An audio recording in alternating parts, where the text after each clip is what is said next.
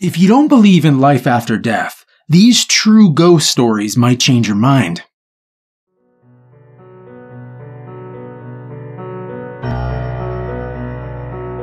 We start our night of true stories with the tale of a young man and woman who were given a deal on a house that seemed too good to be true. Shortly after they moved in, terrifying events began to happen, and for the first time in their lives, they found themselves believing in that which can't be explained.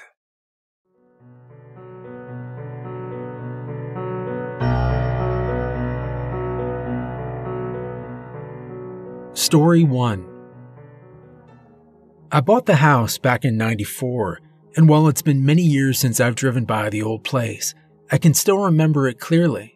The things that happened there are burned into my memory, and though I live many hundreds of miles away from it now, some nights I wake up sweating, feeling like I'm back in the old house and the closet door is about to open, or there's a cold, wet hand reaching out from under my bed to grab me and pull me down into the darkness beside it. I was married, back then, to a beautiful young woman named Abby, and things were good. Yes, good, not great. We had our fair share of arguments and struggles, but we loved each other, and regardless of our flaws, we stood by each other. Abby was the one that picked out the house.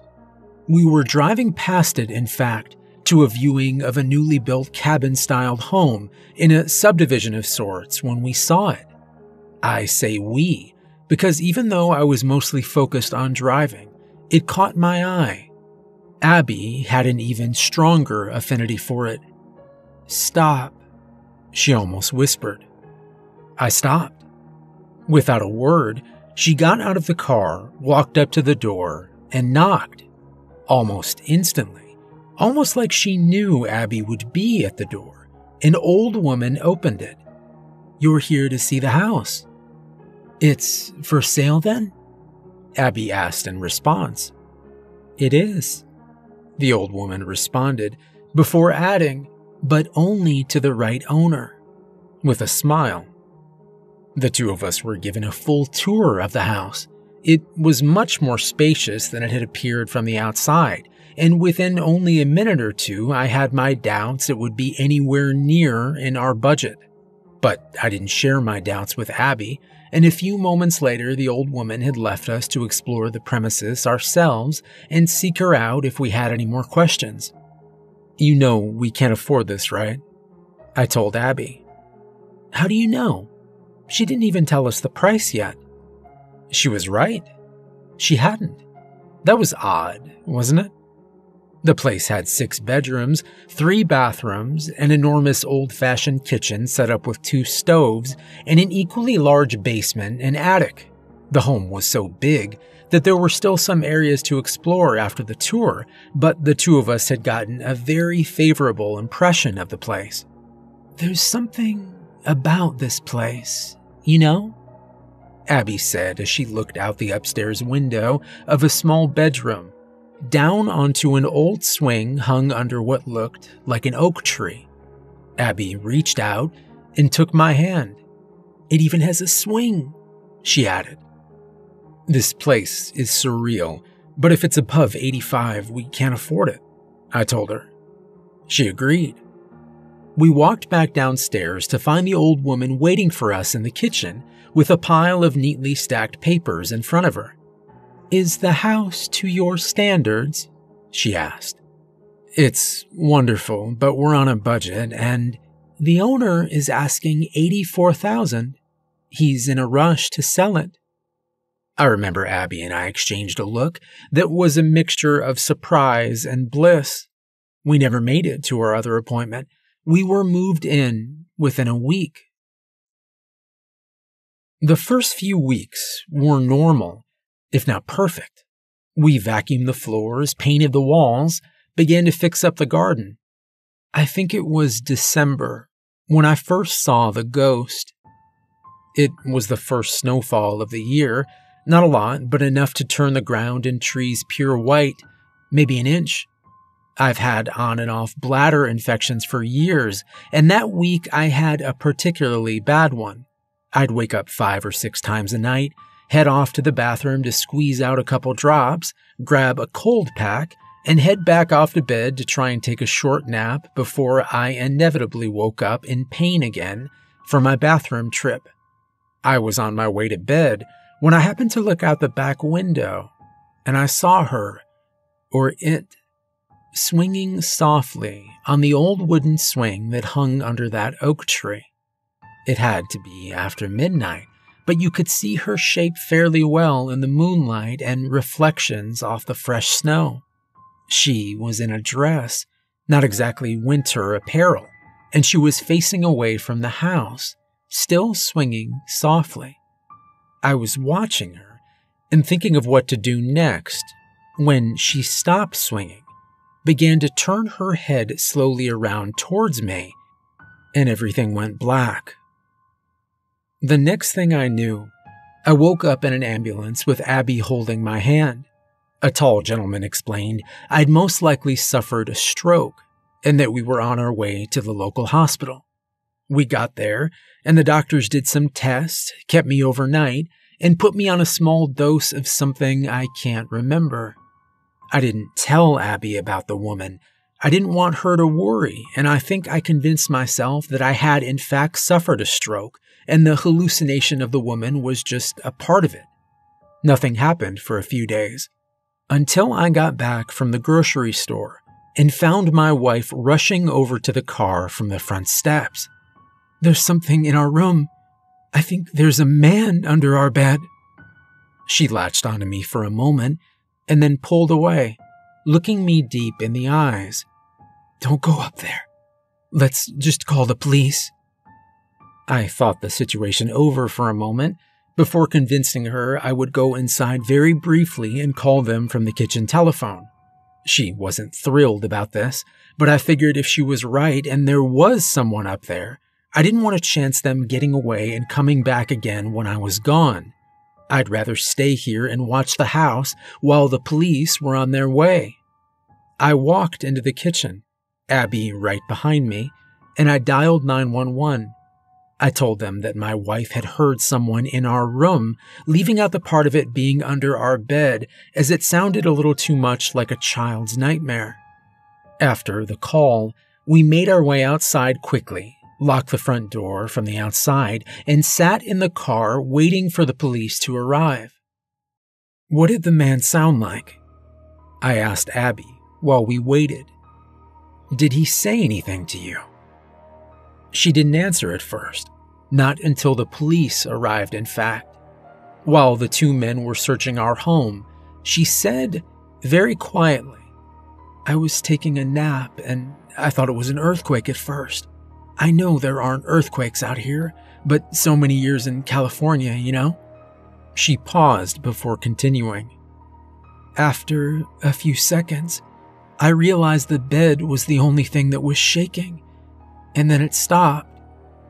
My wife grabbed my hand then and began crying. "He was laughing.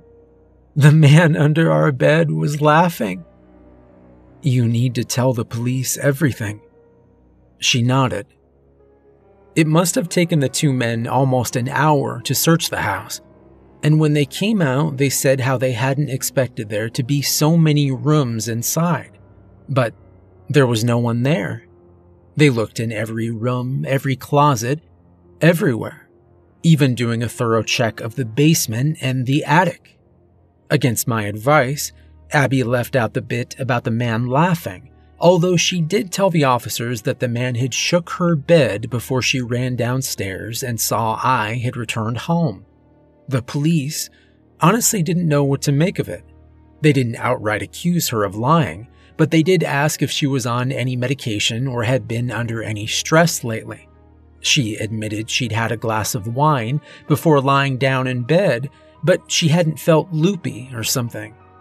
I suppose that was her own out, similar to my stroke, a way to deny the feeling that something was deeply wrong with the house.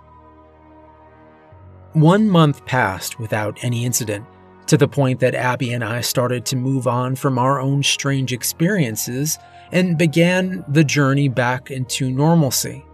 We'd tend the garden, pick out furniture together, and even began clearing out the basement. That's where the next incident happened, the basement. I hadn't noticed how many chairs were down there upon our first few visits to the damp area, but as we cleaned it, we found literally dozens of chairs stacked on top of one another. At first, we thought whoever had lived here last had collected them or something. But when we cleaned off the walls and noticed multiple large blackboards, we realized the basement had been used as some type of classroom. We even found a spare room we hadn't seen before in the very back of the basement. And while there weren't any ghosts, the room was filled with old desks to go with the chairs now scattered about. "We may as well clean them," Abby said, and we carried the desks out one by one into the main room of the basement. "What do you think they taught down here?" she continued. I shrugged. "I don't know. Sunday school, maybe?" It was a long day, but by the end we had gone through 3 rolls of paper towels, 2 buckets of soapy water, and the desks and chairs were set up around the room facing the blackboard. I guess we wanted to see a glimpse of the past, and we even took a picture of the basement classroom, though I'm not sure if I still have it. It was an eerie feeling, seeing the rows of desks, chairs slid under them, all lined up neatly facing the 2 blackboards. "Well, what are we teaching them today?" I joked. Abby replied. "Addition." She walked over to the blackboard, grabbed an old stick of chalk about half the size of her pinky, and wrote on the board 2 + 2 = 4. Abby smiled as she turned around.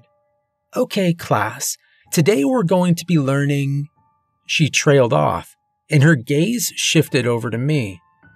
"Never mind, it's too creepy now. Let's go upstairs." I agreed, following my wife up the stairs and flicking the basement light switch off once we reached the top. That night, the strange experiences got worse, much worse. Abby woke me up with a whisper. "There's someone in the house."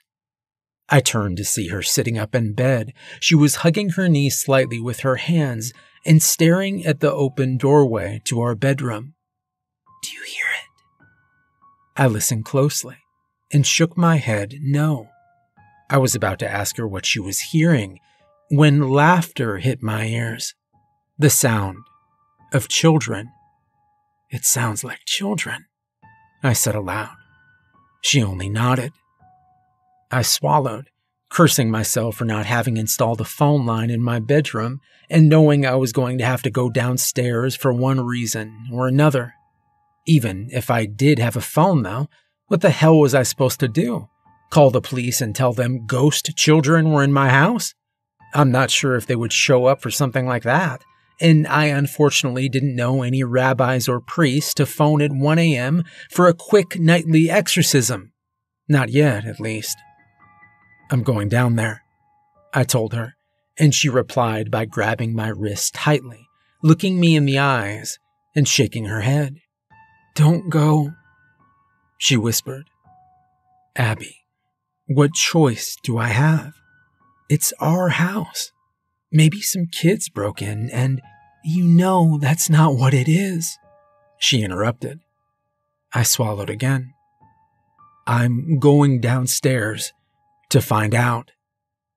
"I'm coming too, then," Abby replied. I nodded. The 2 of us slipped our shoes on and a sweater. It was still winter and the old house could get very chilly at night. We quietly made our way down the upstairs hallway and then very gently began walking down the stairs. They were creaky, but I think our fear made us walk more slowly and cautiously, and we were almost silent as we descended. When we reached the first floor, we paused, holding each other's hand and listening. I was about to speak when I heard the child's voice again, and another deeper level of dread fell over me as I realized where it was coming from. The basement. As if reading my mind, Abby spoke. Don't go down there. I have to.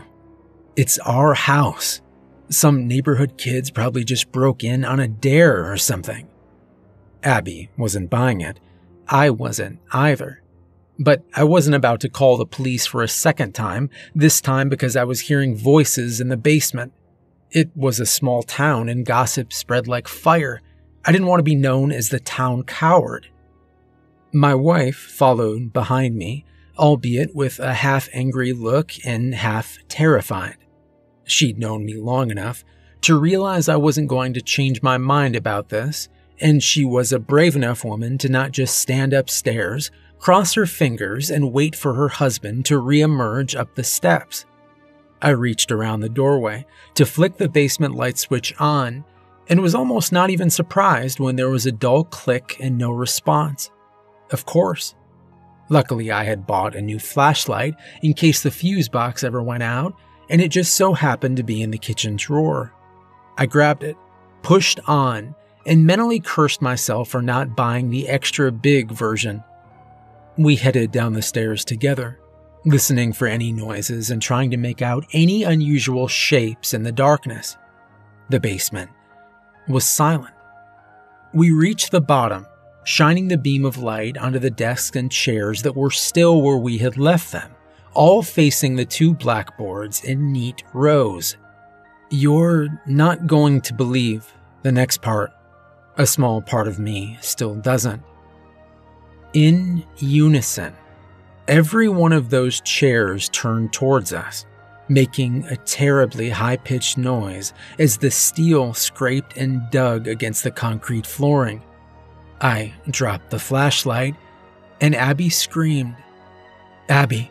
Abby!"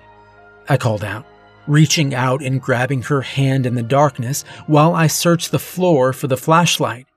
I found it a few moments later and was about to pull Abby upstairs with me when I realized that her hand felt smaller than it usually did in mine. Shakily, I turned the beam of the flashlight onto the hand I was holding and probably screamed myself. It was the hand of a child. I heard laughter then as it pulled away before I could catch a glimpse of the rest of it, and my wife and I both made a desperate run for the upstairs kitchen. Laughter followed close behind us as we sprinted up those steps. We reached the top, slammed the door shut, and this time did call the police. They arrived 20 minutes after the call and didn't know what to make of my wife and I's hysteria. I tried speaking as calmly as possible, but you try being calm after you realize you were just holding the hand of something haunting your house and that you could just as easily still be down there with it. "Children, you say?" the officer said, giving his partner, a young woman, a not-so-subtle look. I unlocked the door to the basement steps and moved aside. I sure as hell wasn't going down there again. "The light down there isn't working," I told him. The two made their way downstairs, both with their own flashlights that were much more powerful than mine had been. Abby and I exchanged looks and listened carefully as they made their way around the basement, spoke to each other quietly enough that we weren't able to make out their exact words, and trudged back up the stairs and into the kitchen. "Yeah, there's nobody down there," the older officer said. My wife and I exchanged another look. "You sure you two heard something?" The conversation was more of the same, with us realizing quickly that maybe it was a mistake to call them. I pretended to agree with them that maybe the noises had been coming from outside, and even forced a laugh to farther convince them. But I was anything but convinced. I walked with them outside, gave them an embarrassed thank you for coming out, and was about to turn around to speak with Abby when the officer said one last thing. "You two, teaching a class down there or something?" I turned back around and thought for a moment before replying. "No, the desks and everything came with the house. We just cleaned everything earlier." "Oh," he replied. pausing for a moment as well, before continuing. "So your wife drew those children?" He went on to talk about how the two blackboards downstairs were covered with drawings of children. He even admitted that one in particular gave him, and I quote, "the creeps." I was about to ask him for farther details when a call came over his radio and he headed off on his next adventure. There was no disagreement after that. Abby and I rushed upstairs, grabbed a quick change of clothes, and that night headed to a nearby hotel. Story 2.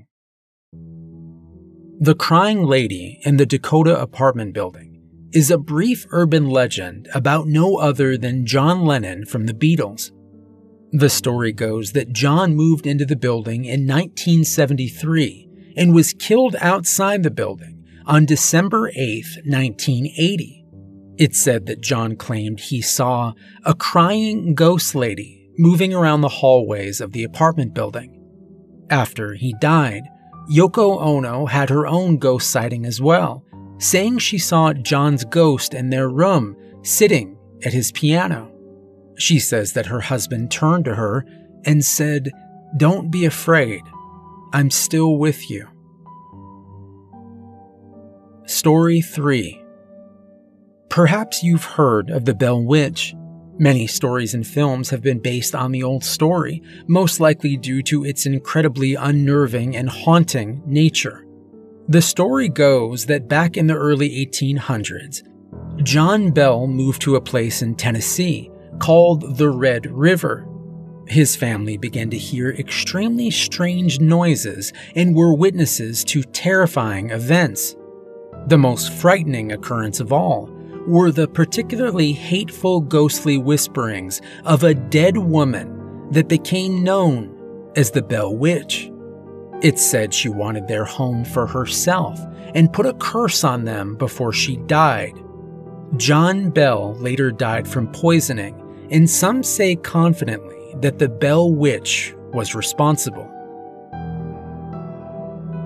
Story 4. The story of the ghost of Bellamy Bridge takes place in Marianna, Florida. It is said that in the 1800s, Elizabeth Bellamy married a local politician named Samuel. On their wedding night, her dress accidentally caught fire, and she was scorched with terrible burns over her entire body. She died shortly after the incident and was buried near the Chipola River. The tale goes that her love for her husband was so strong that she couldn't find rest in death and is seen each night wandering the banks of the river, still dressed in white, perhaps still searching for her husband.